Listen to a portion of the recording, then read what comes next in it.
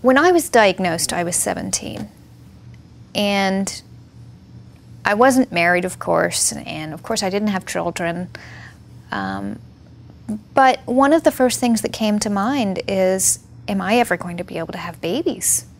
Will I ever be allowed to get pregnant? Will I have children of my own? 15 years ago, doctors didn't really know the answers to those questions.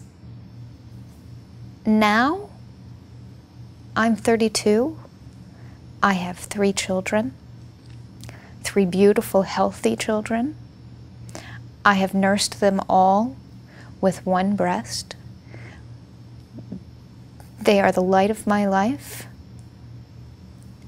I always wondered if I would live to be 30, the old, ripe, old age of 30.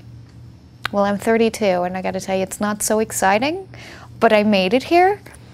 And I listen to my peers now gripe about gaining weight or spreading hips or the ways that their babies have changed their body. And you know what? I'll take it all. I'll take it all. I'll take every gray hair. I'll take the spreading hips.